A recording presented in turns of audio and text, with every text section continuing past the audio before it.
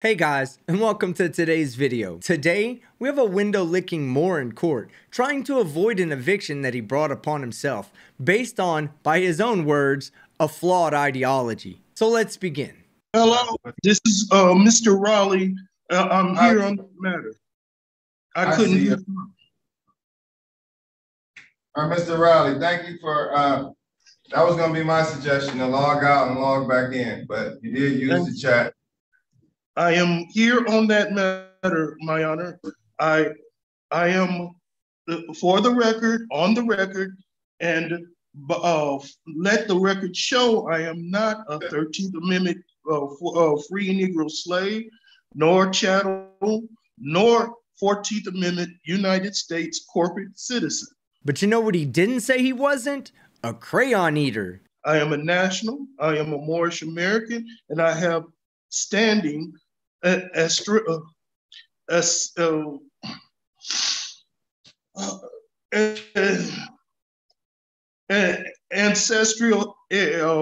you could do so you want him to do you so much you could do anything. Mr. In Moroccan Empire, the adjoining islands by inheritance but not by purchase. Moorish pedigree. I am competent. I am allodial, and I'm liberated. I am. All rights preserved and retained without prejudice or recourse. Certificate registration number AA 77869, March 25th. 1848 AD, corresponding to the Moorish calendar 1368. Copyright owner C.M. Bays. Clock of Destiny, March 25th, 48 AD. MC 1368. Certificate registration number AA 209316, March 31st, 1952, AD, MC 1327, Masonry plus art, astrology, history, and geography, Clock of Destiny 2, reused edition of the previous book of Clock of Destiny. Yeah, I need a copy of this Clock of Destiny book. You know, the one that allows you to not have to follow any laws based on astrology. I heard it was suggested reading by the Lead Babies of America Coalition, also known as Sovereign Citizens. Title 22, Chapter 2, Council Courts General Information. And certificate registration number AA 222141, September 8th, 1952, AD, MC 1372, Clock of Destiny, Moorish American, all Moroccan nationality card or identification with Zodiac Constitution, and certificate AA 222141 is the focus of the determination for the without a doubt affirming relationship of the relationship properly venue as law between the Moorish Franks and all foreign Christian nations.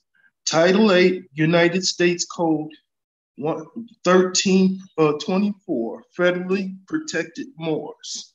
Yeah, I looked up Title 8 USC 1324, and it is most definitely not a guide on how to protect the rights of pseudo-Moorish Americans. In fact, 8 USC 1324 doesn't even mention Morocco, the Moorish nation, or its citizens. However, and ironically, 8 USC 1324 does outline the crimes committed for harboring illegal aliens and bringing illegal aliens into the US. Being that you morons like to denounce your US citizenship, 8 USC 1324 applies mostly to your friends and family than it does to you dipshits. What did they say about the Christian nations? What you just said about this only apply to the Christian nations? It says other foreign Christian nations. Other foreign Christian nation. What is a Christian nation? What is a Christian nation?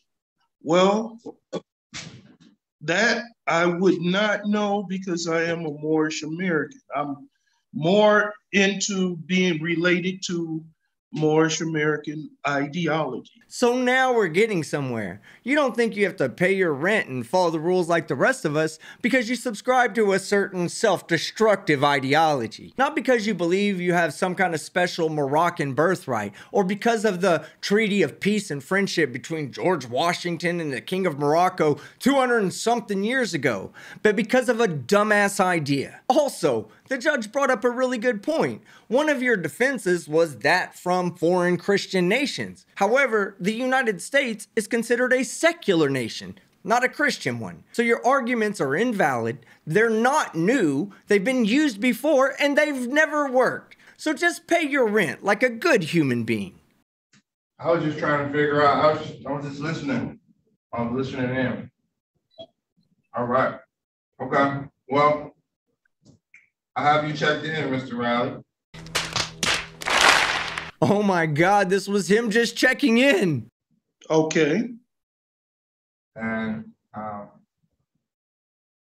Mr. Dad, are you requesting legal counsel? No. Oh my God, just take the lawyer. Yes, Judge. Calling case number 233455509. This is Harriet Tubman Apartments versus Brian Riley and all occupants. Good afternoon, Your Honor. For the record, Rania Haddad, P84927 on behalf of the plaintiff. And Mr. Riley, can you please just state your name? Let's see, I'm gonna prompt you to. A minute. Okay. For the record, my name is Brian D. Raleigh. Hello? All right. Yes, yes, sir. Thank you.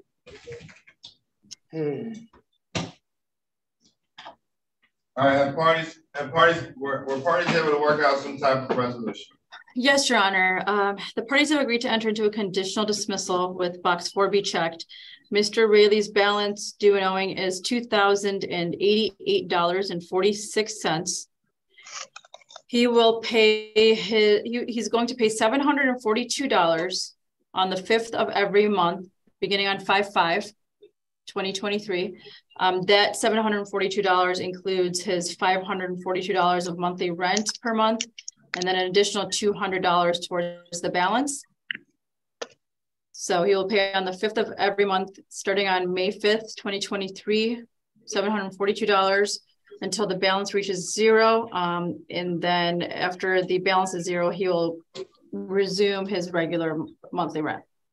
And the regular monthly rent is $542, correct? Correct, Your Honor. $542 a month? An entire year of your rent is less than 2 months of mine. Now granted, that's by choice, but you have literally one of the cheapest rents in America and you're fighting for your ideological right not to have to pay for it. Is it still illegal in America to shake some sense into an adult? So $200 extra, is it 2088.44? It is 2088.46. 0.46. Okay. All right. And is 4B checked? Yes, Your Honor. All right. Mr. Riley, do you understand the terms of this agreement? Yes, I do. All right. If you make those payments, your matter will be dismissed. In the event you don't, a judgment and a writ of eviction can be filed at the same time. We wouldn't have to come back to court. So good luck. Wish you well. Have a great day. Okay, so that's the end of this video, but I'm telling you, it's not the end of this story. Something inside of his head didn't click the first time when it came to paying rent. He only got that far behind because he has an ideology that he adamantly believes in. So I don't know why anyone would think that he would just pay more money while still holding on to those toxic beliefs. So we'll be seeing him back in the future for his eviction, I'm sure of it. So if you liked the video, leave a like. If you disliked it, leave a dislike. But don't forget to leave a comment below and subscribe with notifications on so you don't miss any of my content. I'm Team Skeptic, and I'm out.